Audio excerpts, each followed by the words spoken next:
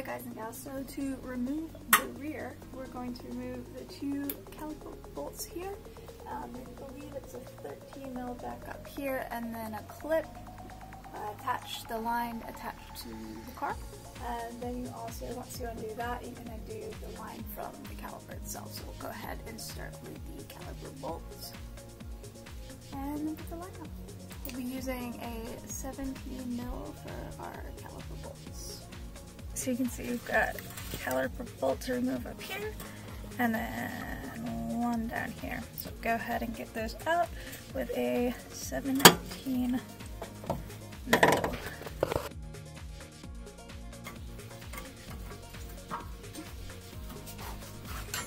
Alright, there we go. So there is that removed. So you want to make sure your parking brake is off before you attempt to pull this off. There you go, rear rotor and caliper removed. So we'll go ahead and undo the clip and the nuts for that brake line as well.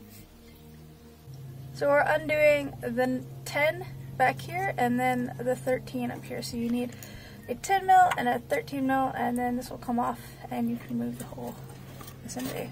So now that we've got that all unscrewed, you should be able to pull out your spring clip there. That's what that looks like. That's what's holding that on. And whew, there we go. And then your line will be free. Watch out for dripping brake fluid.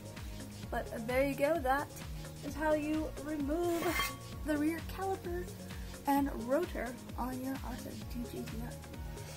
Alright guys, thanks for watching this episode of Gearhead Girl Garage, and stay tuned for the big exciting new install.